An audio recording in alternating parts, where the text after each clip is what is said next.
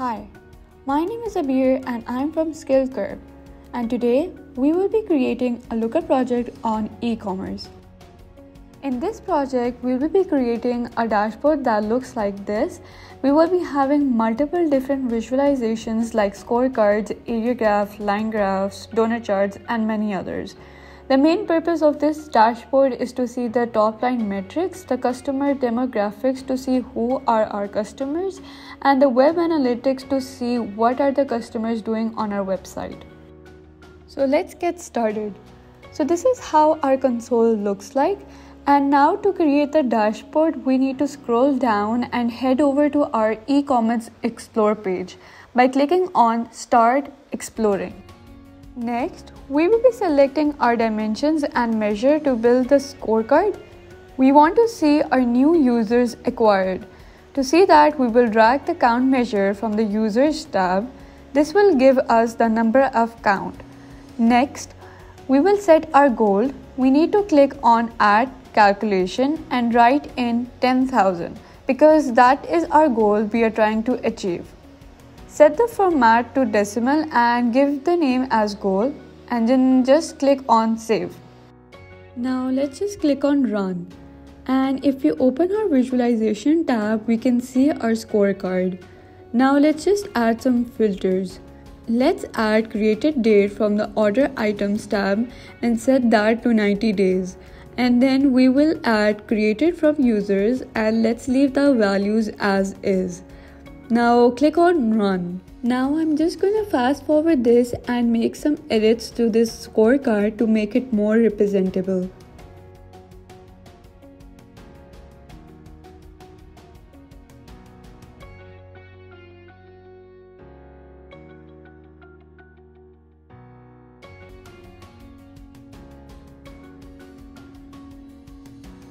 Now click on save and select it to add to a new dashboard, and let's name this as e-commerce and click on save. Now if you go over to our dashboard, we can see our scorecard has been created. Let's go back to our home page and select the Explore for e-commerce. We will be creating two scorecards, one for the average order sale price and the other one for the repeat purchase rate. I'm going to fast forward this and show you how this can be done.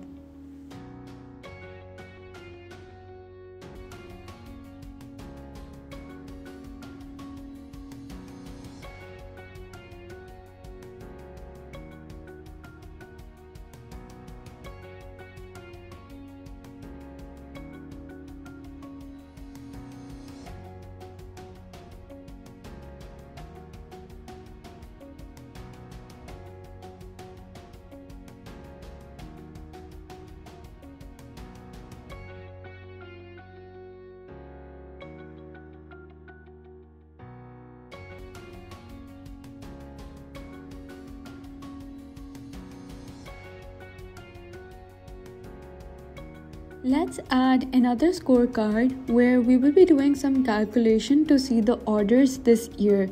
So first we will select the reporting period from order items, and then from the order items measure we will select count. Now let's just click on add a calculation for the percentage change. To do that, we will enter the formula as order items count divided by the offset of the order items count, comma 1 minus 1, and we will be selecting the format as percent and give it the name as percentage change. Now just click on save. Click on run. For reporting period, let's just say that we want to hide this field from visualizations, and then let's click on the visualization tab, and from here let's select the scorecard option. Now we will add some filters. Let's add the filter for the reporting period from the order items tab, and let's set that as not null. I'm going to fast forward this and make some edits.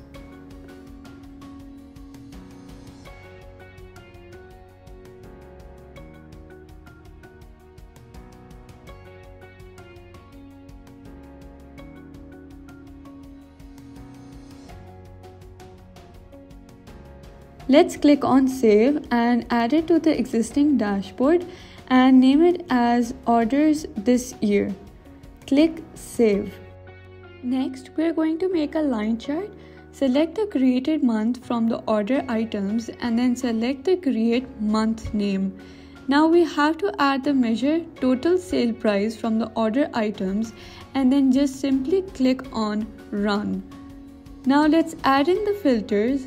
Add in the created date from the order items and from the drop-down menu, select is before. And for the next drop-down, select relative and then just type in 0 for the months ago. Add another created year from the order items and set that as past 4 years. You can sort the created month name to ascending order. From the visualization tab, you can select the line graph. Now I will fast forward the video to make some changes and make this graph more representable.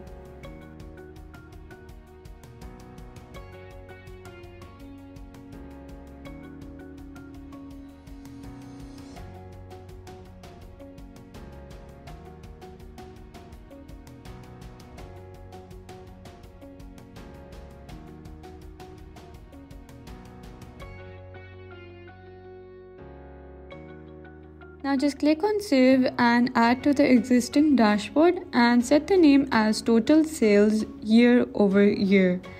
Next, I will fast forward the rest of the tiles to show you the final look of the dashboard.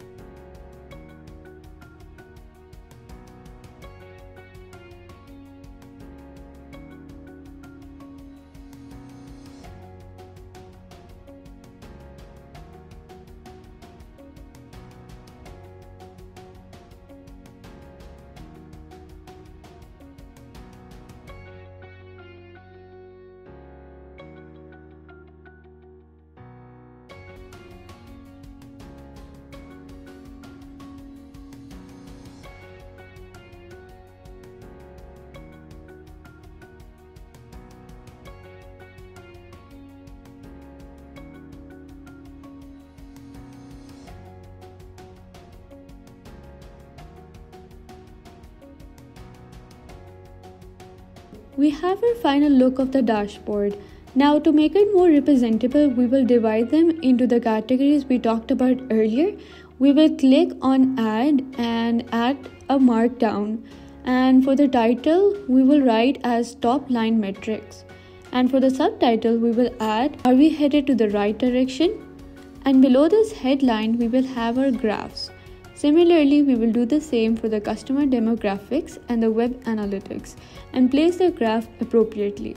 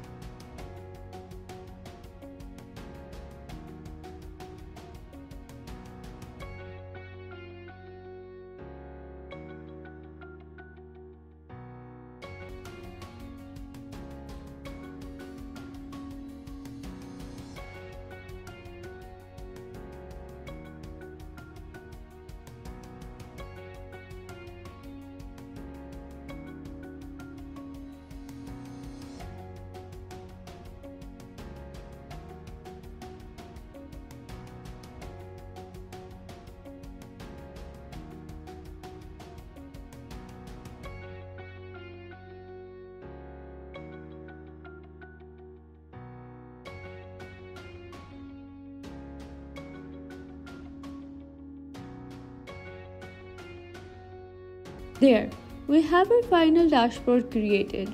I hope that you understand how to create the visuals on Looker with dimensions and measure along with some editing. Thank you so much for watching.